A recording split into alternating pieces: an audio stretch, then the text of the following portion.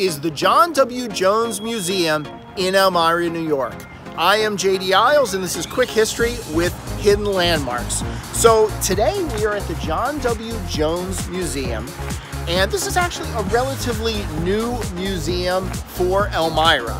Right now it is run by volunteers and by donations, but eventually over on this lot next to us, they hope to have a John W. Jones Education Center. For nearly 20 years, flowers would mysteriously appear on the grave of a woman named Sarah Smith. Nobody knew where the flowers were coming from or who was tending to the grave, but then mysteriously around 1900, the flowers stopped coming. The person who was placing those flowers on Sarah Smith's grave was John W. Jones. This John W. Jones, who died on December 26, 1900. Sarah Smith and her husband Nathaniel had a farm on the New York-Pennsylvania border.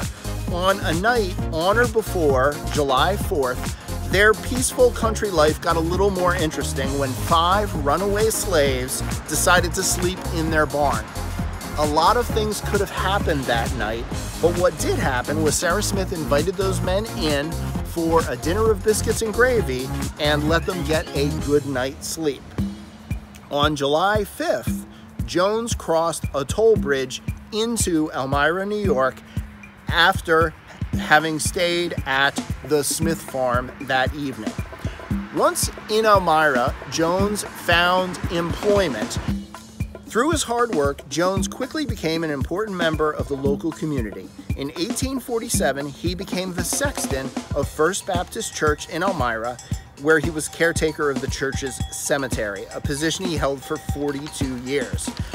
Now, John W. Jones also had a side job, and that side job was conductor of the Underground Railroad. Jones arranged transportation for fugitive slaves on the Freedom baggage car at 4 a.m. on the Williamsport and Elmira Railroad. He was very successful at this. Ultimately, he helped over 800 slaves escape. That is probably a lifetime of good works for a normal person. However, John W. Jones was no normal person. And over the course of basically a year, he buried over 3,000 Confederate soldiers in Woodlawn Cemetery.